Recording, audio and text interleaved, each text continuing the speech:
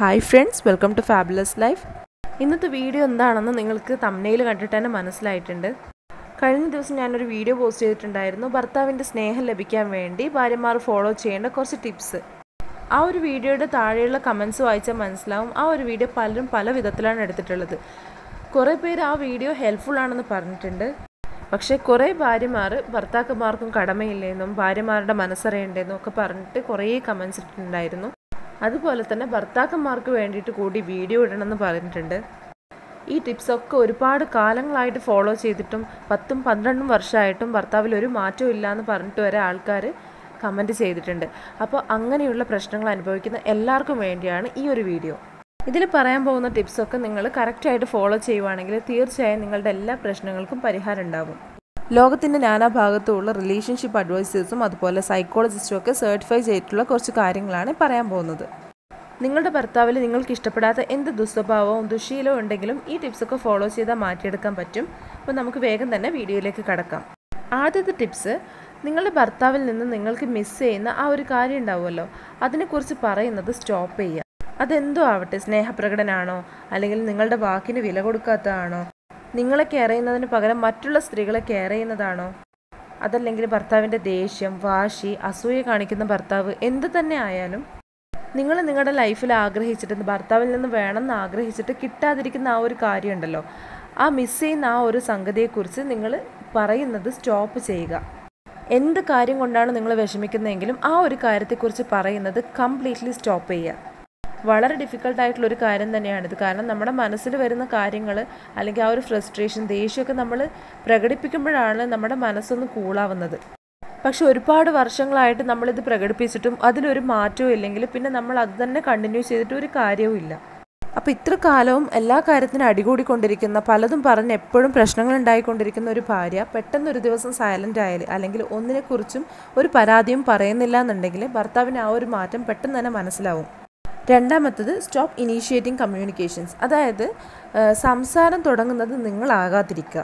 അതെന്ത് കാര്യത്തിനെ കുറിച്ചാണെങ്കിലും ഭർത്താവ് ചോദിക്കുന്നതിനുള്ള മറുപടി അല്ലാതെ അതിനപ്പുറത്ത് നിങ്ങളായിട്ട് കയറി സംസാരിക്കാതിരിക്കുക. അത് ഒരുമിച്ചുള്ള ആളാണെങ്കിലും അല്ലെങ്കിൽ ദൂരത്തുള്ള ആളാണെങ്കിലും നിങ്ങളായിട്ട് സംസാരം തുടങ്ങാതിരിക്കുക. സ്ത്രീകൾക്ക് മനസ്സലിവ് കൂടുതലായതുകൊണ്ട് തന്നെ ഈ രണ്ടാമത്തെ ടിപ്സും ഫോളോ ചെയ്യാൻ വേണ്ടി ഭയങ്കര ബുദ്ധിമുട്ട് തന്നെയാണ്. കാരണം ഭർത്താവിൻ്റെ സ്നേഹം എപ്പോഴും കൊതിക്കുന്ന മനസ്സാണ് ശരിക്കും സ്ത്രീകൾക്കുള്ളത്. അപ്പോൾ ആദ്യത്തെ ടിപ്സ് ഫോളോ ചെയ്തോന്ന് വിചാരിച്ചിട്ട് പെട്ടെന്നുള്ളൊരു റിസൾട്ട് നിങ്ങൾക്ക് കിട്ടില്ല. ഭർത്താവ് ശ്രദ്ധിച്ചിട്ടുണ്ടെങ്കിൽ പോലും ഭർത്താവ് പെട്ടെന്ന് തന്നെ ആ ഒരു കാര്യം പറയില്ല. അങ്ങനെ പറയാതെ വരുമ്പോൾ നിങ്ങളുടെ മനസ്സിൽ ഓൾറെഡി ഒരുപാട് വിഷമങ്ങൾ കുന്നുകൂടാൻ വേണ്ടി തുടങ്ങും. അതിൻ്റെ കൂടെ ഈ രണ്ടാമത്തെ ടിപ്സും കൂടി ആകുമ്പോൾ നിങ്ങൾക്ക് ശരിക്കും ഭർത്താവിനോടൊന്ന് സംസാരിക്കാനും അല്ലെങ്കിൽ എങ്ങനെയെങ്കിലും ഒന്ന് ശരിയായി കിട്ടിയാൽ മതി എന്നുള്ള ഒരു തോന്നലൊക്കെ നിങ്ങളുടെ മനസ്സിൽ വരും, അത് ഉറപ്പാണ്. പക്ഷെ ഞാൻ പറഞ്ഞ പോലെ ഇതിൽ പറയുന്ന എല്ലാ ടിപ്സും 1 by 1 ആയിട്ട് ഫോളോ ചെയ്യുക. പിന്നെ മുഴുവനായിട്ട് വീഡിയോ കാണുന്നതിന് മുൻപ് ബാഡ് കമൻറ്റ്സ് പോസ്റ്റ് ചെയ്യാതിരിക്കുക. കാരണം ഇതിൽ പറയുന്ന കാര്യങ്ങളൊന്നും തന്നെ റിലേഷൻഷിപ്പിനെ കുറിച്ച് അറിയാത്ത ആരെങ്കിലും എഴുതിയ കാര്യങ്ങളല്ല, ലോകത്താകമാനം അംഗീകരിക്കുന്ന സൈക്കോളജിക്കലായിട്ടുള്ള കുറച്ച് ടിപ്സാണ്. മൂന്നാമത്തെ കാര്യം, നിങ്ങളുടെ മനസ്സിലുള്ള വിഷമങ്ങൾ കംപ്ലീറ്റ്ലി ഹൈഡ് ചെയ്തിട്ട് കംപ്ലീറ്റ്ലി മറച്ചു പിടിച്ചിട്ട് ഹാപ്പി ആയിട്ട് കാണിക്കുക. അതായത് ഉള്ള ഫീലിങ്സ് ഒക്കെ അടക്കി പിടിച്ചുകൊണ്ട് അവരോട് ഹാപ്പി ആയിട്ട് പെരുമാറുക, അങ്ങനെയല്ല പറയുന്നത്. നിങ്ങൾ നിങ്ങളുടെ കാര്യങ്ങൾ ചെയ്യുക, കുട്ടികളുടെ കാര്യങ്ങൾ ചെയ്യുക, അങ്ങനെ എല്ലാ കാര്യങ്ങളും നല്ല ഭംഗിയായിട്ട് ചെയ്യുന്നതോടൊപ്പം തന്നെ കുറച്ച് സെൽഫ് കെയർ, അതായത് സൗന്ദര്യ സംരക്ഷണമോ അല്ലെങ്കിൽ എക്സസൈസോ അങ്ങനെ എന്തെങ്കിലും കാര്യങ്ങളൊക്കെ നിങ്ങൾ ചെയ്യുക. ഫീലിങ്സൊക്കെ ഹൈഡ് ചെയ്ത് പിടിക്കുക എന്നുള്ളത് പുരുഷന്മാരെക്കാളും സ്ത്രീകൾക്ക് ഭയങ്കര ബുദ്ധിമുട്ടുള്ള കാര്യം തന്നെയാണ്. പക്ഷെ എല്ലാം ശരിയാക്കിയെടുക്കാൻ വേണ്ടിയാണെന്നുള്ള ആ ഒരു വിശ്വാസം ഉണ്ടായിരിക്കണം.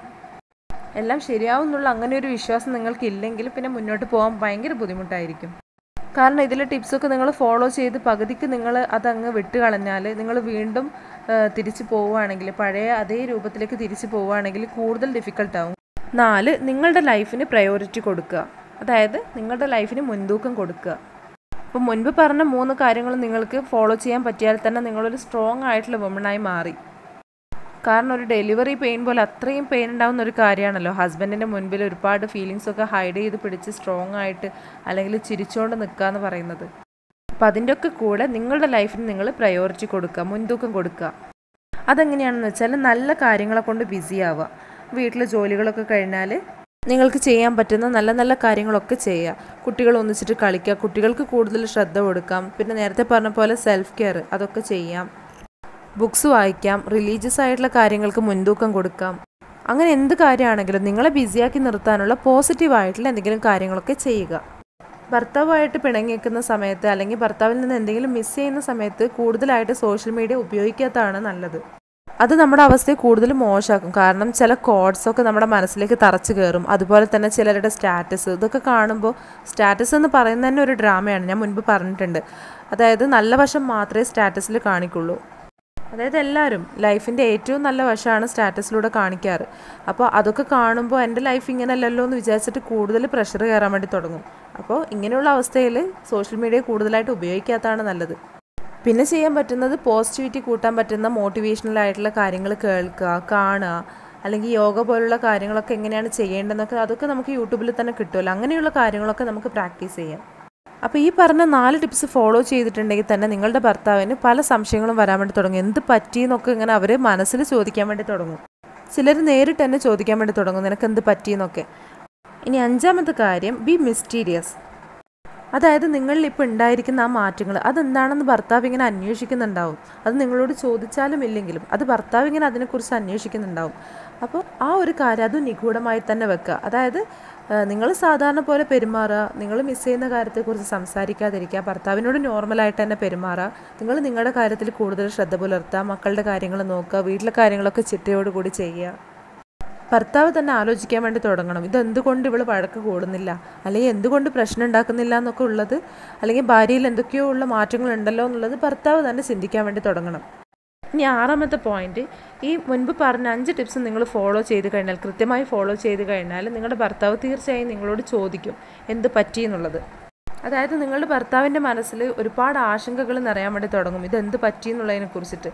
അതായത് ഇത്രയും വലിയൊരു മാറ്റം ഇതിനു മുൻപ് കണ്ടിട്ടുണ്ടാവില്ലല്ലോ. അതുകൊണ്ട് തന്നെ തീർച്ചയായും നിങ്ങളുടെ ഭർത്താവ് നിങ്ങളോട് സംസാരിക്കാൻ വരും. അങ്ങനെ ഒരു സംസാരിക്കാൻ അവസരം കിട്ടിയാൽ നിങ്ങൾക്ക് പറയാനുള്ളത് പറയാം, കരയണമെങ്കിൽ കരയാം, ദേഷ്യപ്പെടണമെങ്കിൽ ദേഷ്യപ്പെടാം. എല്ലാം പറഞ്ഞ് തീർത്ത് ഭർത്താവിനോട് നിങ്ങൾ ലൈഫിൽ ആഗ്രഹിക്കുന്ന കാര്യങ്ങളും അല്ലെങ്കിൽ നിങ്ങൾ എന്തൊക്കെയാണ് ഭർത്താവിൽ നിന്ന് പ്രതീക്ഷിക്കുന്നതെന്നൊക്കെ നിങ്ങൾക്ക് തുറന്ന് സംസാരിക്കാം. ഇങ്ങനെ നിങ്ങൾക്ക് വീണ് കിട്ടുന്ന ആ ഒരു അവസരത്തിൽ നിങ്ങൾക്ക് പറയാനുള്ള എല്ലാ കാര്യങ്ങളും നിങ്ങൾക്ക് ശരിക്കും തുറന്ന് പറയാം. ഈ ടിപ്സ് ഒന്ന് ഫോളോ ചെയ്യാൻ വേണ്ടി ശരിക്കും പേടിക്കേണ്ട ആവശ്യമില്ല. കാരണം നിങ്ങളുടെ ഭർത്താവിന് നിങ്ങളെ വേണമെന്നുണ്ടെങ്കിൽ, നിങ്ങളോട് സ്നേഹം ഉണ്ടെങ്കിൽ, അല്ലെങ്കിൽ നിങ്ങളുമായിട്ടുള്ള റിലേഷൻഷിപ്പ് മുന്നോട്ട് കൊണ്ടുപോകണമെന്ന് അതിയായ ആഗ്രഹം ഉണ്ടെങ്കിൽ, നിങ്ങളെ നഷ്ടപ്പെടരുത് എന്നൊരു ചിന്തയുണ്ടെങ്കിൽ തീർച്ചയായും ഈ 6ാമത്തെ ടിപ്സിലേക്ക് എത്തുമ്പോഴേക്ക് ഈ 6ാമത്തെ കാര്യത്തോടു കൂടി നിങ്ങളുടെ ലൈഫ് സക്സസ്ഫുൾ ആവും. ഇനി ഈ ടിപ്സൊക്കെ ഫോളോ ചെയ്തിട്ട് നിങ്ങളുടെ ലൈഫിൽ ഒരു മാറ്റവും ഇല്ലയെന്നുണ്ടെങ്കിൽ നല്ലൊരു കൗൺസിലറെ കാണാം. അതിലും മാറ്റമില്ലെങ്കിൽ നിങ്ങൾക്ക് നിങ്ങളുടേതായ തീരുമാനമെടുക്കാം. കാരണം വ്യത്യസ്തമായിട്ടുള്ള ഒരുപാട് പ്രശ്നങ്ങൾ ഞാനിപ്പോൾ ഡെയിലി കേൾക്കുന്നുണ്ട്. ഒരുപാട് പേർ എന്നോട് പലതരത്തിലുള്ള പ്രശ്നങ്ങൾ ഷെയർ ചെയ്യാറുണ്ട്. കേൾക്കുമ്പോൾ അത്ഭുതവും പേടിയും സങ്കടവും ഒക്കെ തോന്നാറുണ്ട്. കാരണം നമ്മൾ താമസിക്കുന്ന ഈ കേരളം എന്ന് പറയുന്നത് ശരിക്കും റിലേഷൻഷിപ്പിന്, ബന്ധങ്ങൾക്ക് ഏറ്റവും കൂടുതൽ പ്രാധാന്യം കൊടുക്കുന്ന ഒരിടമാണ്. എന്നിട്ട് പോലും ഇത്രയധികം പ്രശ്നങ്ങൾ നടക്കുന്നുണ്ടെങ്കിൽ അതെന്തുകൊണ്ടാണെന്ന് നമ്മൾ അറിയണം. പ്രശ്നങ്ങൾ കൂടുതൽ വഷളാവാതിരിക്കാൻ വേണ്ടി നമ്മൾ ശ്രമിക്കണം. അപ്പോൾ ഇന്നത്തെ ഈ വിഷയം നിങ്ങൾക്ക് ഉപകാരപ്രദമായിട്ട് തോന്നുന്നുണ്ടെങ്കിൽ, ഈ ടിപ്സൊക്കെ യൂസ്ഫുൾ ആയിട്ട് നിങ്ങൾക്ക് തോന്നുന്നുണ്ടെങ്കിൽ തീർച്ചയായും മറ്റുള്ളവരിലേക്ക് കൂടി ഷെയർ ചെയ്ത് കൊടുക്കുക. ഈ ചാനൽ ആദ്യമായിട്ടാണ് കാണുന്നതെങ്കിൽ സബ്സ്ക്രൈബ് ചെയ്യാനും അതുപോലെ ഈ വീഡിയോ ഇഷ്ടമായിട്ടുണ്ടെങ്കിൽ ലൈക്ക് ചെയ്യാനും മറക്കരുത്. കൂടുതൽ നല്ല വീഡിയോസുമായി വീണ്ടും കാണാം. അൻറ്റിൽ ദെൻ ബൈ.